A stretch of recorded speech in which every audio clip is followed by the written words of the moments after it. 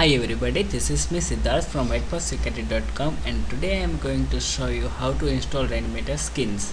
So first of all, download the rainmeter from rainmeter.net and then simply open this link.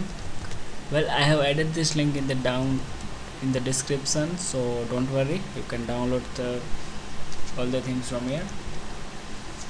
So download anything, like I have downloaded this theme, then simply open the theme, double click on it, click on install. Now you can see it's showing me as some gadgets. So